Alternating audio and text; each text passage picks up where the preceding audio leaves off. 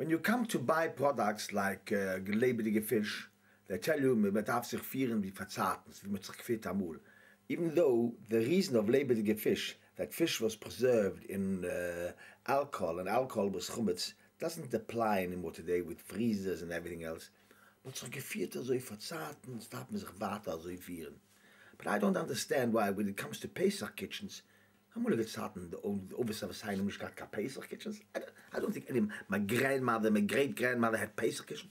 Before Pesach, she cleaned out the thing a day before and made Pesach, and that was that. There was no such thing as Pesach ovens, Pesach kitchens, extra parts, a whole bath for the or Kenwood for Pesach and this for that. They made simple Pesach. They made Pesach was quite easy. When it comes to our modernities of making things, we go for tzarten, and when it comes to wanting our facilities, but we need all the up-to-date models and things. A Pesach kitchen. If you can, how can you make Pesach without a Pesach kitchen? And how can you cook without 20,000 products on the market? I don't know why there is Rabbunim gives so many products on the market. What's the necessity of it? It takes away the whole atmosphere of Pesach, of restraining yourself in what you eat. I don't understand these Rabbunim. I don't know where they come from. Is it only money? Because these things, and people spend. Recession, what's who cares about recession?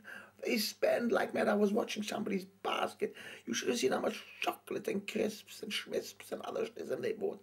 You've never seen. Go inside if you don't believe me. Now it's before Pesach. Well, maybe till this comes on, it'll be after Pesach. But go and have a look for yourself. Just watch it. Watch the way these people fill on their baskets for Pesach, fill on the buying for Pesach. What rubbish and things they buy.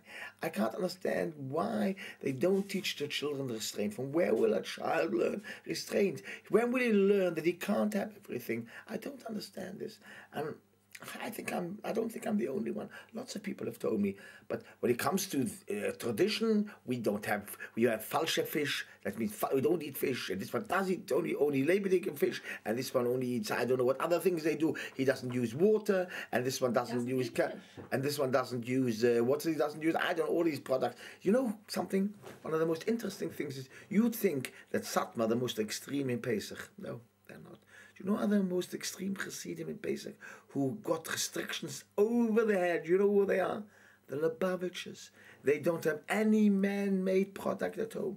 No man-made product. Most Lubavitcher, the real Lubavitcher, doesn't buy any man-made product. Every product is produced at home.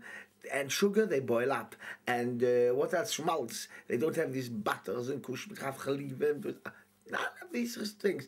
A real Lubavitcher doesn't use any products. They're most extreme when it comes to Pesach.